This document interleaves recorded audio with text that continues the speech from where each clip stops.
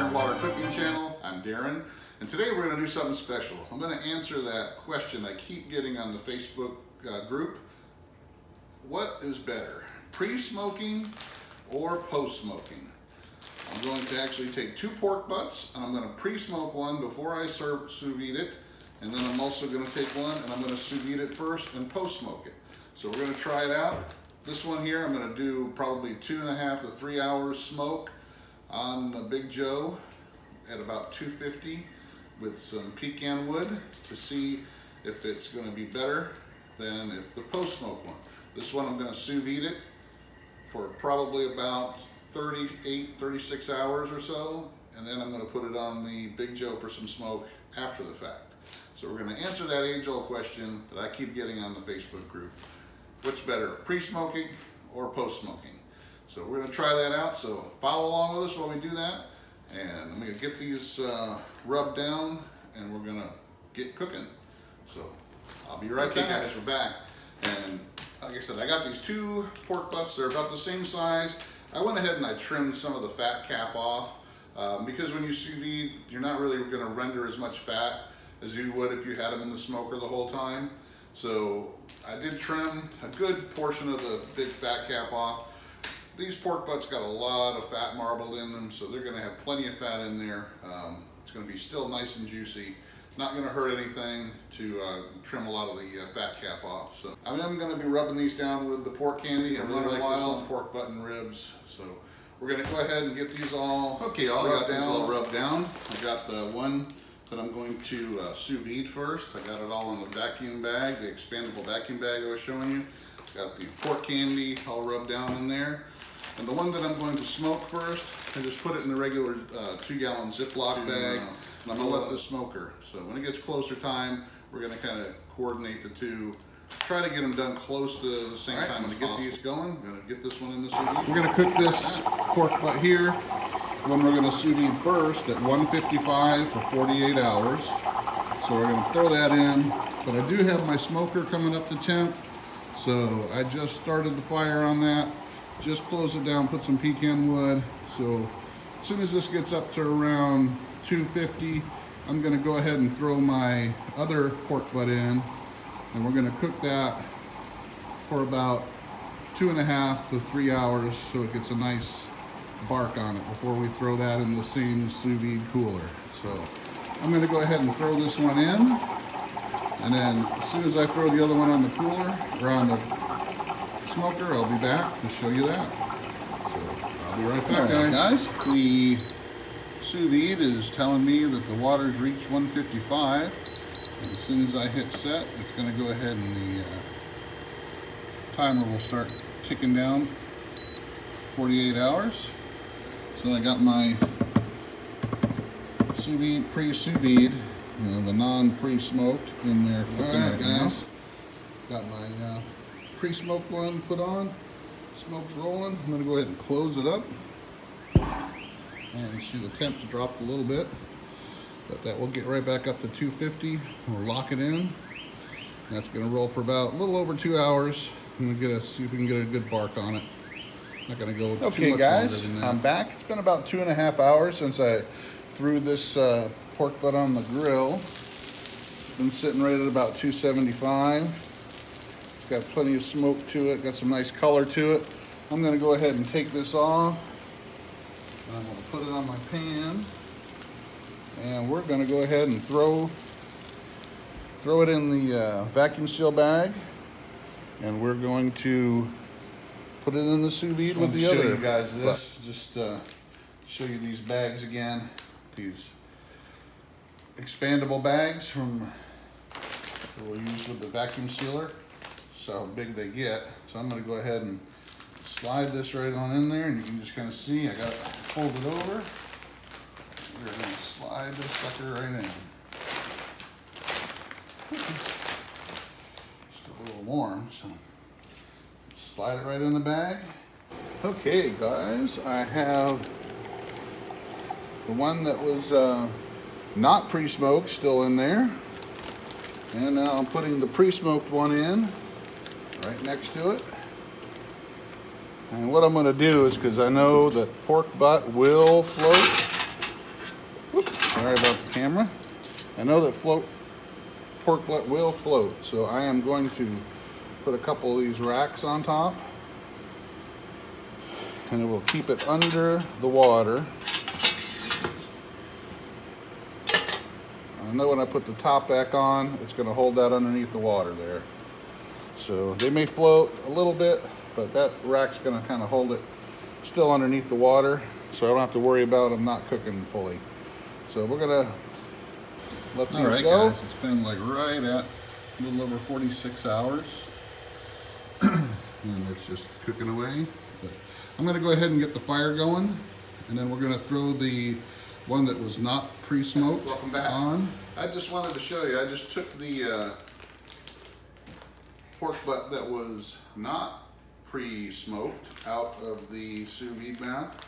Just kind of wanted to show you what it looks like, and it got this color just from being in the sous vide and with the rub I had in there. But as you can see, there's a lot of juice in there. I'm going to go ahead and dump that out. We're not going to use that today, but I'm going to go ahead and dump that out, take this out of the bag, put it on here. We're going to dry it off a little bit, and then we're going to put some more of the pork candy on there. And then we're going to throw it on the smoker for a couple hours. The smoker's just about up to temp. It's right at about 250. So once I get this all set up and ready to go back on, it'll be right at the perfect temp. We'll throw that on for 2.5 hours, and then we'll see how it turns out. Hey guys, I don't know if you can see this, but it pretty much fell apart when I was taking it out of the bag. So it's been cooking over 46 hours at 155. So I guess that's that's a good amount of cooking. So it's pretty much cooked all the way through. So I'm just going to go ahead and put some more of my rub on. And I'm probably going to have to leave it on this pan while it's in the smoker because it's falling apart. So I will leave it on the pan. I'm going to put some more of this rub on, and then we're going to throw it on there so I can get some smoke to it. Okay, y'all. It's been on there a little over 2 hours. It's got some color to it. Got some smoke. I'm going to go ahead and pull the other one out that was pre-smoked, and then I'm going to hit that one with the Searzall. But I'm going to pull that out of the sous vide and put it on a pan, and we'll be right back. But this one's going to stay in here for another 10 minutes or so, and then we'll be back and pull it out and do our taste test. All right, guys. I just got the pre-smoked one out of the sous vide bath, and it's still kind of wet and juicy and fatty. You can tell though it's got that smoke on there. I'm going to go ahead and, so everything's fair, since I did put some more rub on the one that is being post-smoked, I'm going to put a little bit more rub on this one. But what I'm also going to do, since it's been sitting in the bath for 46 hours, since the bark was on it, I'm going to go ahead and hit it with the Searzall for a second. Not too long, just enough to kind of get a little crisp to it, because that's what we're getting on the one in the smoker right now. So I'm just going to go ahead and hit this real quick.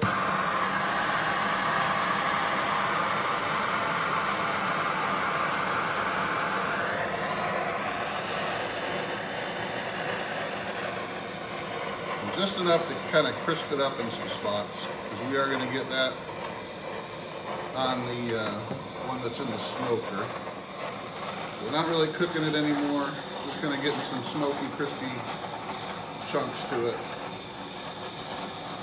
The rub we just put on is going to get a little crunch to it as well. All right, guys, you can look at them side by side. Okay, can you tell which one is which? Which one was pre-smoked, which one was post-smoked? Probably can because of the pans I used, but yeah, the one on your left is the pre-smoked, and the one on your right is the post-smoked. Okay, post-smoked, pre-smoked. All right, they both look pretty good. You know, you can tell that the one on the right there kind of fell apart a little bit more. I'm going to go ahead and get these all mushed up, and we're going to have my son Spencer who's going to do a taste test, A or B, and see which one he actually likes better. So I'm going to go ahead, and he doesn't know, he hasn't watched me do this at all day, so he's not going to know which one's which. So I'm just going to go ahead and plate that up, and we're going to do it. As I got my 16-year-old son Spencer here, who loves to eat. Yeah. He doesn't know which one's which, and he's going to do the blind taste test to see which one he prefers. There's no sauce or anything. I just took them right off the pan, put them on the plate. Okay, Spencer, go ahead and try A first.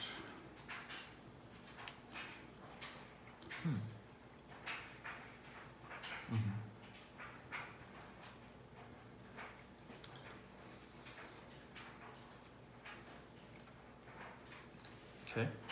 How's it taste? Pretty good. Is it juicy? Tender. Yeah, tender. Is it falling apart? Mm-hmm.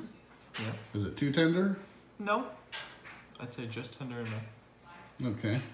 All right, well, kind of swish your mouth out a little bit and then see if you can try a B.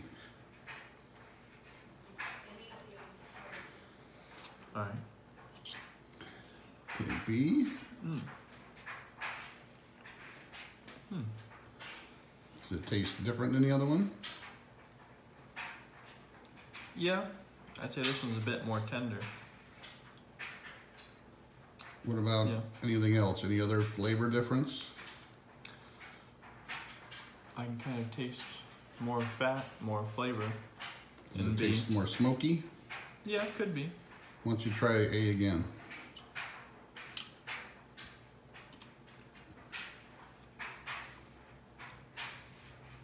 I prefer B. You prefer B? Mm-hmm. Try B again.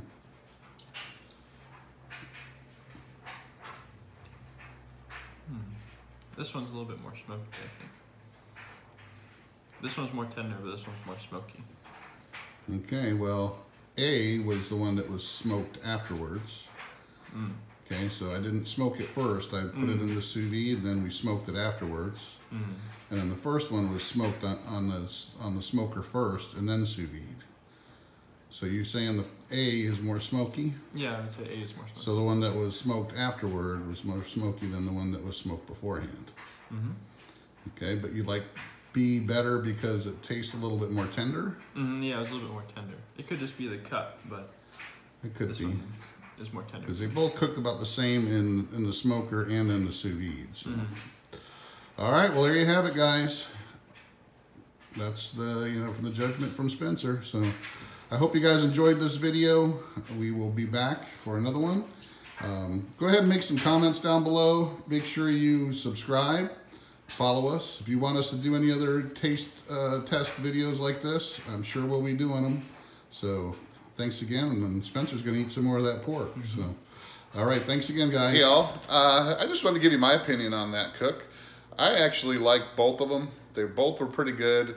The post-smoke one was probably a little bit more mushy by what even what Spencer was saying. It was a little more smoky.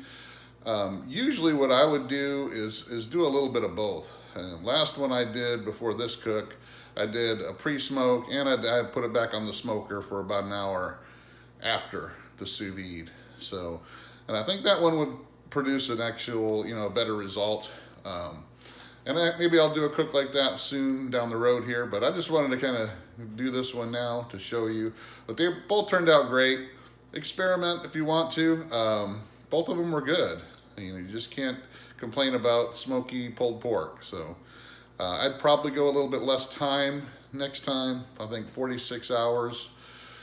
Made them both a little too tender. So I think, 36 is probably perfect at that temperature.